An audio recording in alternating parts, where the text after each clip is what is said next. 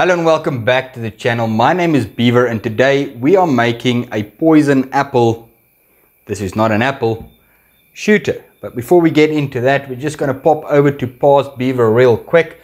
He's just going to talk a little bit about the process, and then when I come back, Future Beaver here, I'll talk a bit about the recipe that we used to get to this point, as well as how to work with a strange fruit like this. And if you don't know what this fruit is, it's a Kweper. Now I'm going to put the English name down here because I will horribly pronounce it. So yeah, here in South Africa we call it a Kweper. Let's quickly pop over to Past Beaver. He's going to explain the exact process that we use to distill the product that we have in front of us here. Past Beaver here, and as Future Beaver just said, there was a couple of guys that asked that we explain a little bit more about the actual process of the distillation and not just focus on the recipe. So what I'll be doing is, as I'm going through the process of distillation, every time I do changes or setups or anything like that, I will record it and we'll put it into this video. So it's going to be a video on the actual process of doing this specific run. Now this run we have here is a lemon and Kweper run. We let it ferment out and we've now filled the boiler. So the first step in your distillation process is to fill your boiler. Now you're not going to fill your boiler all the way. As you can see, we did leave a lot of headroom here to prevent puking. Now what I also prefer to do is, when I start off my run like I'm doing now and I've got my element on full power going into the boiler, I do not put my lid on. I leave the still open for the first 10 to 20 minutes depending on how long it's going to take for this liquid to heat up of the heating up process, so there's no foaming or anything like that happening, and it also prevents a boil over from happening or a puke in that matter by allowing it to heat up like this, exactly like when you put a pot of pasta on the stove. The moment you put the lid on, it starts boiling over. If you take the lid off, it doesn't.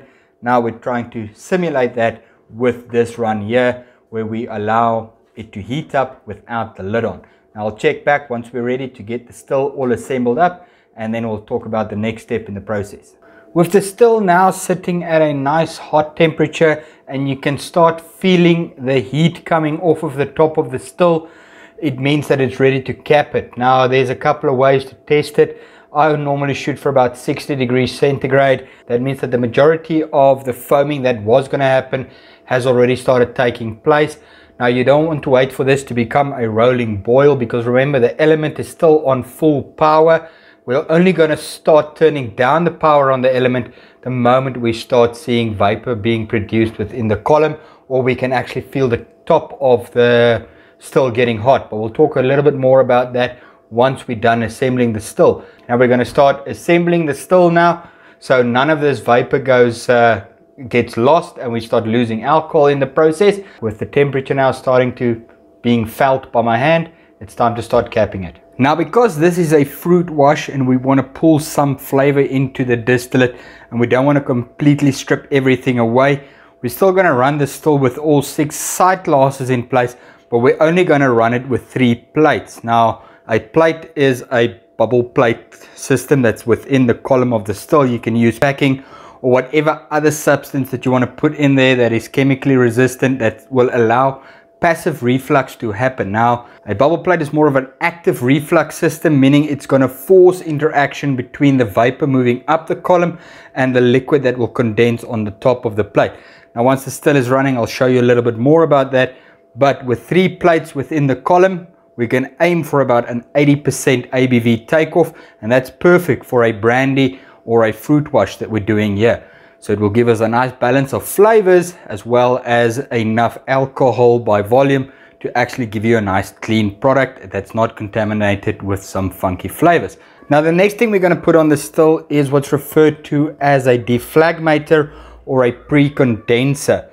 Now the section we are talking about is within the column. You'll see there is a pre-condenser, almost like a shotgun condenser. Now we're going to run water through the top of this condenser here to cool down the vapor and force it to drop back down the column. So it's going to be active reflux, forcing the vapor back down so we can get a higher ABV, thus a cleaner product. Now as you can see, the first sight glass has started filling up with your vapor. So you can actually see little droplets starting to form. That means that the vapor has reached this section of the column. We still have this element at full power. We're wanting it to now move up to the next sight glass, and as you can see, the next sight glass has started forming some condensation on the front of the glass, and then the glass on the very top has, or the next glass up, almost has no condensation. So the vapor will slowly start moving up the column. Only once we get to the deflagmator right at the top there, we will start decreasing the power being put into the still and controlling the vapor we're taking off. As you can see that the temperature now at the top of the still is slowly starting to rise, and if we look into the sight glasses, we can actually see that the pre-condenser is now pushing vapor back down in the form of liquid, and it's loading up all the plates that we're using. So all 3 plates are now fully loaded. We have the reflux condenser here running at full capacity, sending everything back down the column. So it's time to start balancing the column, and the way we're going to do that is by turning down the power over on our power regulator. So as you can see that the temperature has now started rising in the top of the column. Time to start turning down the power. We're using a SCR controller that's running through a PID. So what we're going to do now is push down the power to roughly 60%. The reason why I choose 60% is I know that's the point at which my still will balance the column, and I have enough vapor going up and down in the column so we can get it nice and balanced. So the moment we start turning down on the reflux, we actually have a good amount of liquid coming out, and we can control our ABV. Now that the still head has balanced on a temperature, and the temperature on our controller has also balanced to that head temperature that we have there, this means that the whole column from top to bottom and all the plates are equally loaded. This means that we now can start taking off our 4 shots in our heads. So all we're going to do now is just turn down the amount of reflux running through the pre-condenser, and this will allow us to now increase the amount of vapor that goes past this point, and then we can start taking off our 4 shots and heads. So with us now hitting the 80% mark and tasting as we're going along, we have now completed our 4 shots and heads cut. So what I'm going to do now is I'm going to quickly drain the parrot, allow us to do a small little transition cut between the 4 shots and heads, transitioning into the hearts. And as soon as I know we've done that transition, what I'm going to do is I'm going to add some fruits into the gin basket up top here, just to bump up the fruit flavor that we have in the kettle, so it brings out that nice fresh fruit flavors. Now if you're going to run a normal pot still that you do not have a gin basket or a method of putting the fruits inside of the vapor bath, you can cut up the fresh fruit and just put it into your boiler just before you start up your still. So with the fruit now into the gin basket and the still in full reflux, it's time now for us to dial back down on the reflux up until we get to our takeoff speed that we had during our hearts cut that we did the transition in. And then we're going to have that fresh fruit. As you'll see, we switched over to a bigger jar.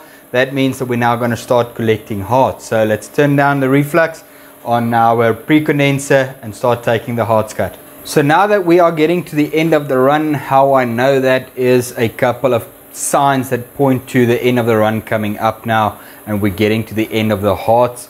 Number 1 is on taste and smell. So I'm starting to smell what I would define as tails. So I've switched over and started collecting into smaller jars just to see if I can get a little bit more flavor out of the tails, but we are getting to the end of the run now.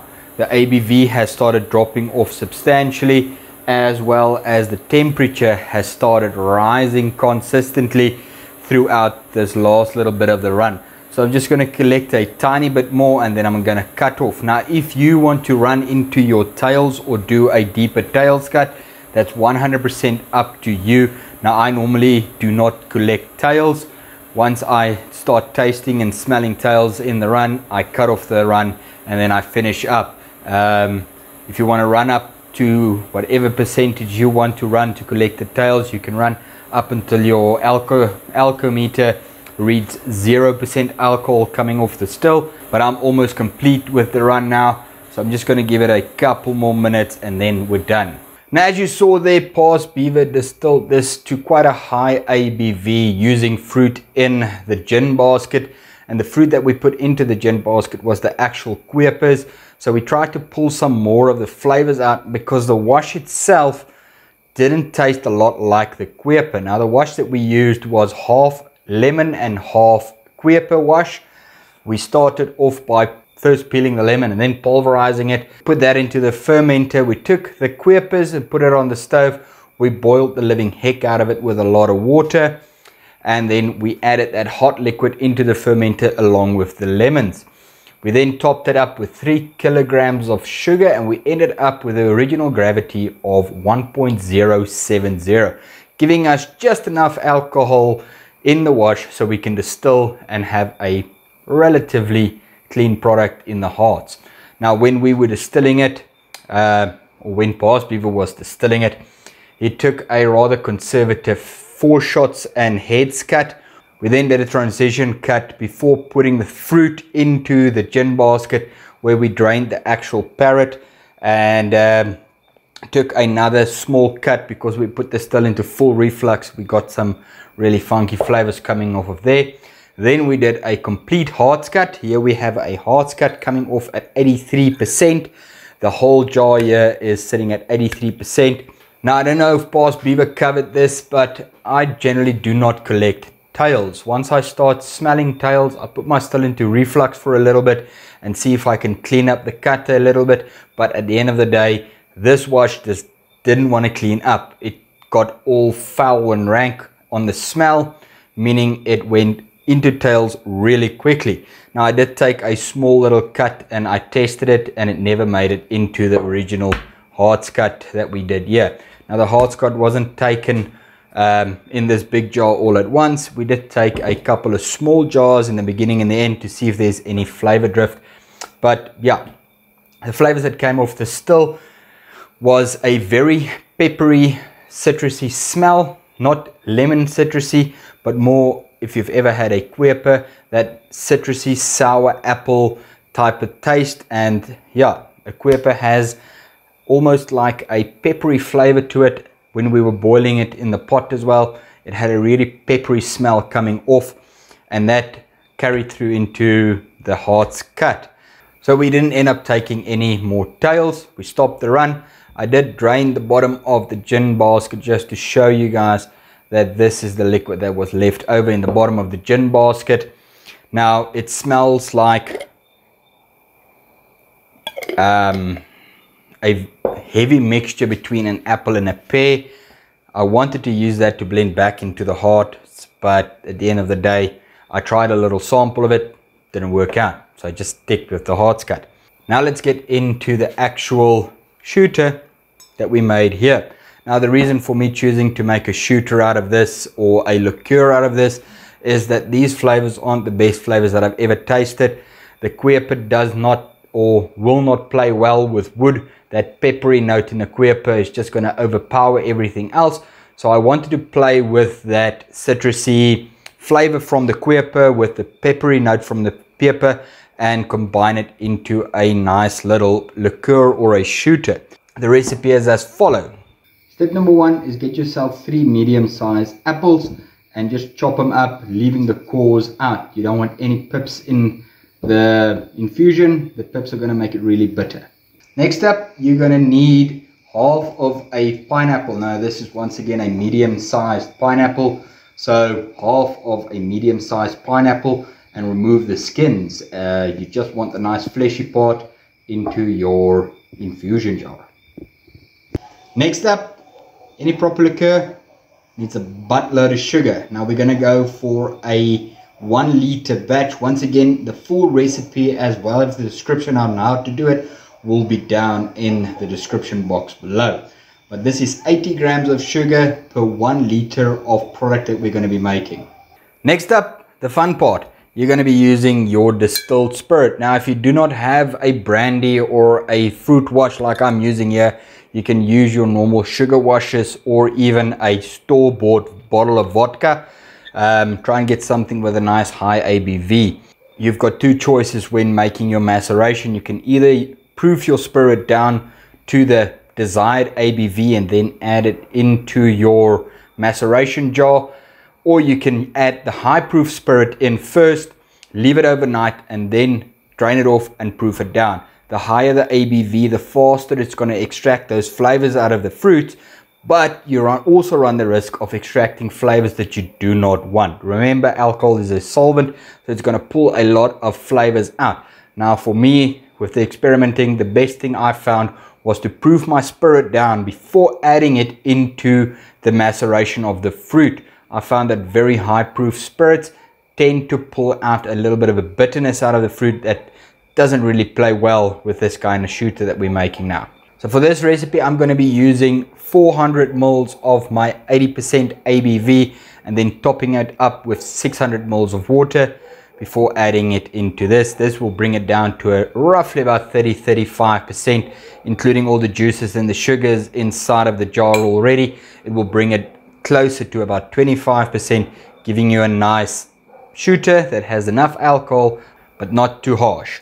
Now, just to give it that little bit of a pop and just bring out the color and making it look more like a shooter, I'm going to be adding some food coloring. Now, this is electric green food coloring. This is completely optional. If you don't want to add the food coloring into it, you do not have to. This is purely for me, for aesthetic reasons, to just make it look a little bit more funky. Now, if you stuck around this far, you are probably wondering, what does this stuff actually taste like? Now, keeping with the theme of the poison apple, I put it into this little flask over here just to make it look a little bit more authentic on the shelf. Now, this is chilled. I did put it in the fridge overnight, so it is supposed to be drank chilled. That brings out the nice fresh apple and pineapple flavors, and then that hint of pepper is going to hit on the back. Now, like I said, it needs to be chilled. That brings out the nice fresh fruit flavors, and both the pineapple and the apple shows up quite nicely. It's more of a artificial apple flavor than a fresh apple, but it is a nice citrusy hit from the pineapple. And on the taste, it starts off really sweet, then it heads into that candied apple, kind of pineapple candy flavors, and then it ends up with that nice peppery note that the Kwepers bring to the table. Now, to finish out the video, the question on my mind, and I'm pretty sure everybody else's, will I be using Kwepers in the recipe again? Most probably not. Now, the flavor is very delicate, and even using it in the gin basket, not a lot of the fresh appley flavor from this pulled through. More of the pepper note that it has pulled through. If anybody else has a recipe out there using Kwepers and the proper way to use it, please put it down in the description box below, and I'll gladly give Kwepers another go. But for me, the flavor that this gives is definitely not worth the effort. And if you stuck around this far, have a lekker day.